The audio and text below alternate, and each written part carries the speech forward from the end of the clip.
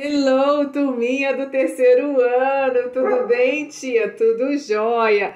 Essa é a nossa aula de número 37. Nós estamos falando dos lugares da cidade, né? A gente começou aqui, né, tia? Chama-se o capítulo Where is the Park? Where is the Park? Né? Que a gente está falando. E agora, eu já mandei para vocês algumas atividades que de início podem parecer um pouquinho complicada, até você entender o conceito, né, de espaço, de lugar, do que é o que, de qual prédio público significa o que, né, tia? Nós estamos aqui na página 58, que fala assim, time to listen, hora de ouvir, né? Listen and check. Tá no CDzinho de vocês, na faixa 24. A tia vai ler para vocês, né? Calmamente, pausadamente, traduzindo, né? E não vou colocar o CD. Por quê? Não. Porque toma muito tempo da nossa gravação. Fica longa, fica demasiado longa. E na casa de vocês, vocês podem colocar tantas quantas vezes vocês quiserem, que é exatamente o que eu vou falar aqui. Tá bom? Sem deixar o nosso vídeo gigante. Tá bom, tia? Tá. Então, tá escrito assim, no número 1. What's happening? What's happening? O que aconteceu? O que está acontecendo, né? O que está acontecendo? É um homem e uma mulher na rua, olha. Eles estão falando de lugares, né? E ele tá com um mapa na mão, né? E aí, ela quer saber aqui se o que aconteceu nessa cena, que nós vamos saber depois que a tia lê o que aconteceu. Tá bom, meus amores? Vamos lá. Tarará, tarará, tarará. Vamos colocar na página, né, tia, que eu tinha colocado aqui, mas perdeu. Isso acontece, né? Sempre acontece. Tá aqui. Um homem fala assim, excuse me, can you help me? Can you help me? Ele para uma pessoa na rua e fala, me desculpe, com licença, você pode me ajudar? Aí ele continua falando, I'm lost and I don't understand this map. Né? Ele está aqui segurando um mapa e fala, I am lost, I can't understand this map. Eu estou perdido e eu não consigo entender esse mapa. A mulher vai falar assim, let me see. Me deixa ver, peraí. We are next to the restaurant.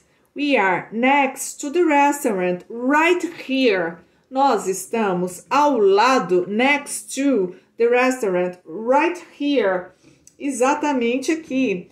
And the bookstore is across from the restaurant. E a livraria é atravessando em frente ao restaurante, né? E eles estão ao lado do restaurante, ou seja, a livraria é atravessando a rua.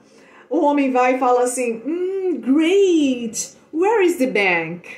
Ótimo, e onde fica o banco? A mulher vai e responde, it's on the corner of Omar Avenue. It's on the corner of Omar Avenue. Corner é na esquina. Fica na esquina da Avenida Omar, né? O homem vai e fala agora. I want to go to the park too. Where is the park? Ele fala. I want to go to the park too. Where is the park? Eu gostaria de ir ao parque também.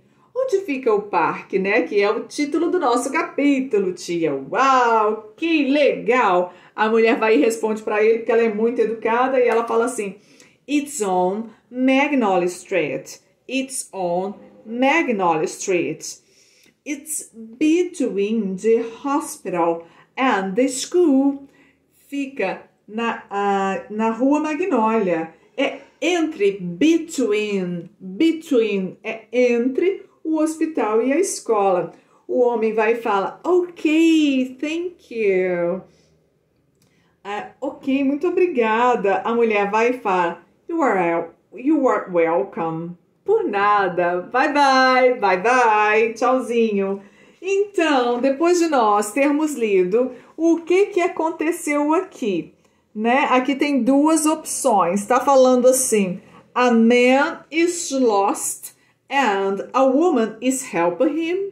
É a primeira opção. A segunda opção: a man is visiting the park. Qual que é? O homem está visitando o parque ou ele está perdido e a mulher ajudou ele a encontrar o lugar? Pararara. I don't know, minha tia. I don't know. Ok, essa é a nossa aula de número 37. A tia mandou atividade para vocês, tá? Eu quero que vocês façam bem lindo. Eu vou só dar uma olhadinha aqui com vocês junto, pra gente dar só uma passada para ver se fica alguma coisa que não deu para entender. Pera aí, minha tia, o computador está abrindo, abriu. Pera aí. Find the right vocabulary. Encontre as palavras cruzadas no nome dos prédios ou espaços públicos. Em inglês, find the right vocabulary words and circle them. City places, né? E aquilo que a tia falou, encontre a palavra cruzada. Então, o que vai ter lá?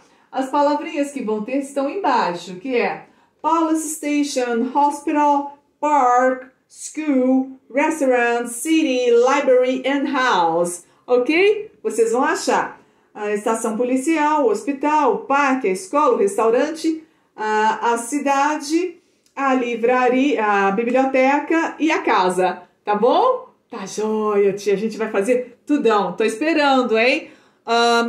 Toda atividade de caderno, tudo vale ponto, viu, gente? A forma de eu entender que vocês estão praticando, absorvendo aquilo que eu estou explicando, né?